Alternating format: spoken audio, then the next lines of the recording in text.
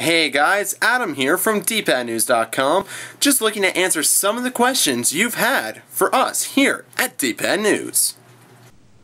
So the first thing that I'd like to clear up is that this is the Wii. Most of the Call of Duty viz, even though I have it in the title, you guys still want to know if this truly is the Wii. To answer that question, yes it is. I wouldn't lie to you, I'm not an ass. Moving on. The next question that we've been getting a lot is there split screen. There is currently no split screen available on the Wii, nor will there be as far as I know. It's not something that could be integrated into downloadable content. So unfortunately, you can't. There won't be any split screen on the Wii. However, another question we have been getting is there a zombie mode? For anybody who hasn't yet seen the zombie video we have made, well, I'll put some clips over top of this right now. Zombie mode, there is currently one level available. Kinder und Toten. That's probably said completely wrong, but I don't care. That is the single level that is available to play currently on the Wii for zombies.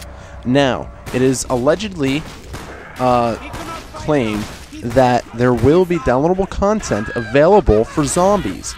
So that is a possibility that will allow us to have several other options. Like the Pentagon playing as JFK, Richard Nixon, all those other levels that we currently don't have would then therefore be made available. The other thing about zombies is that it's a 4-player online co-op. This of course doesn't mean that you have to play co-op, you can play just single-player zombies, but you can go into a matchmaking to find 3 other people to play with you. On the other side of that is that you can have just 3 friends. So co-op is available to play in zombies. Moving on to customization, there are a few things that haven't been put into the game that is, say, available onto the other consoles. So here is what's not in the game. There is no customizable reticle, there is no face paint, and there are no emblems. These are things that could possibly become downloadable content to allow fans of the Wii version the ability to use those. In addition, there is no really customization in terms of what you can and cannot put on your guns. There is no clan tags either. There are camouflages available for the Wii that you can put onto your weapons. There's there's a good handful. There's quite a few camos that you can use, and some are pretty sweet. I am a big fan of the red and Siberia, and the tiger actually looks really cool on the WA2000. The other things that aren't in the game in terms of equipment, the camera spike is not in the game. For anybody who doesn't know what the camera spike is, the camera spike allows you, it pretty much acts as a camera. It would have been very useful for, say, search and destroy, objective missions where you would have to defend a certain location. It would also be very helpful for those looking to snipe. You could put the camera spike down in a certain area, perhaps near a doorway, so that way if there is somebody coming towards you, you would be alerted. The other thing that wasn't put in for the kill streaks was the gunship wasn't put in, unfortunately. And one thing that really didn't make any sense to me was that the flamethrower attachment was not put into the game. Especially considering that the flamethrower was available in World at War on the Wii. So in terms of the Classic Controller Pro, you guys wanted to see what sort of controls you actually go to use. Well, to show you, here is the Classic Controller Pro here.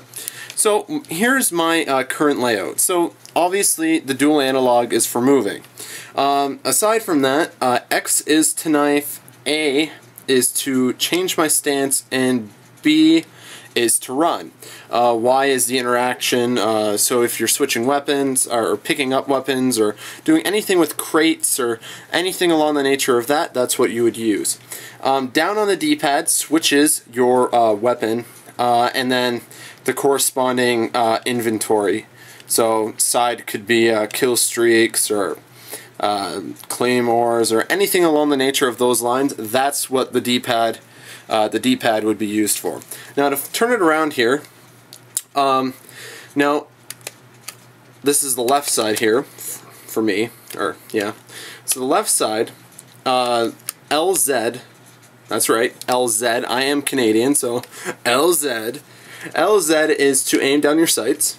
Right Z is to fire. This one here, right bumper is for your lethal grenades, and the left bumper is for your tactical grenades. Another question we have been getting, is this worth buying? The answer to that is yes. Of course, there are several problems it is facing right now that doesn't take away from the overall fun of the game. If you have a wireless connection, you can usually get around all the problems facing the internet multiplayer currently.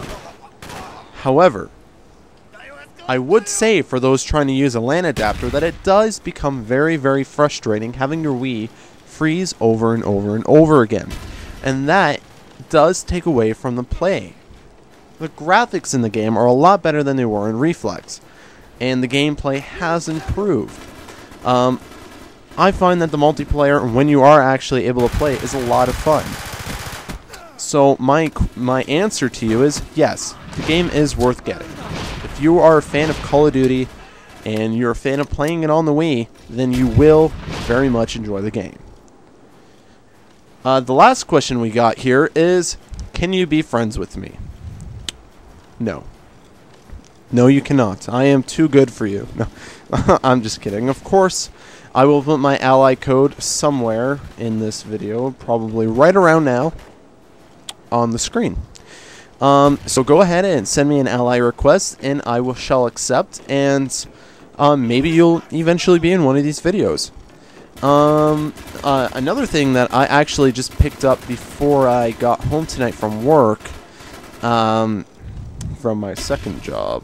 For anybody who didn't watch the video for One in the Chamber, I work at a TV station as a writer-reporter / in there someplace. Anyways, so I picked up Assassin's Creed Brotherhood for the 360, so there should be some videos for anybody who is a fan of the 360. Those will be up this week too. Probably doing the multiplayer and showing some of that footage. So if you guys have any other questions, be sure to post them in the comments. I look at every single comment that you guys make. Never think that they're not being seen. These were just the generalized questions that a lot of people were asking that needed to kind of get covered. So once again, guys, thank you a lot. We really appreciate it. Make sure to actually go over and check the website out. It's www.dpadnews.com. There's a dot between the www and the Dpad News. Just say. Anyways, guys, that's gonna do it for me. Stay tuned for tomorrow. If I have time, I'm gonna get the Classic Controller Pro review up this week. I promise. And we will have some footage of the Elite. It's our web series for Call of Duty that's gonna be up, and it's gonna be big, and it's gonna be a lot of fun, and you guys are really going to enjoy it. Anyways, guys, I'll see you later. For Dpadnews, I'm Adam.